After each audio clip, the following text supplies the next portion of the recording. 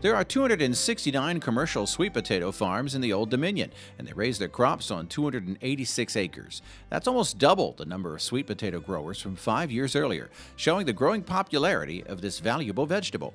While 25 producers sell sweet potatoes to processors, most growers sell them at local farmers markets. Sweet potatoes are harvested just before the first frost and can be made into pies and casseroles right away. But if you truly want sweet potatoes, the sugars need to cure. They should be stored in a sheltered, warm spot for at least 10 days after harvest.